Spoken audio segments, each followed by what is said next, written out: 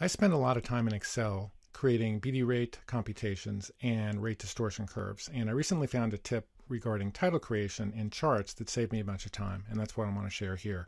Specifically, I found a way to allow search and replace to update the titles in charts, which typically isn't how it works. So this is from a recent project, and this involved 11 clips. So how I typically work is I create one template for the first clip, and then I duplicate the template and then copy and paste the data into the data areas of each template. And in this particular project, it was 11 clips, 3 codecs, and I tested at 1080p, 720p, and 480p using VMAF, SSIM, and PSNR, which meant 9 charts per clip, or 99 for the entire project. And I could manually change the titles from clip 1 to clip 2 if I wanted to, but that's time consuming and error prone.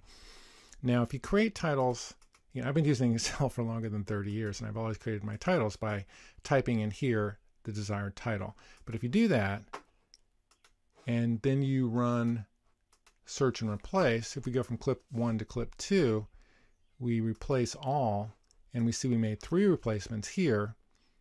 So we've changed these, but we haven't changed the clip title. On the other hand, if you do it another way and you run search and replace, clip 1, clip 2, replace all, we made 12 replacements, and we updated the titles to the charts. How did we do that? We did that by linking the title to a cell, and when the cell updates, the title updates. So how do we link a title to a cell? Let me select some data, insert chart, and we'll insert this chart. Now typically I would come in here and I would customize this for clip 1, but again that won't copy and replace.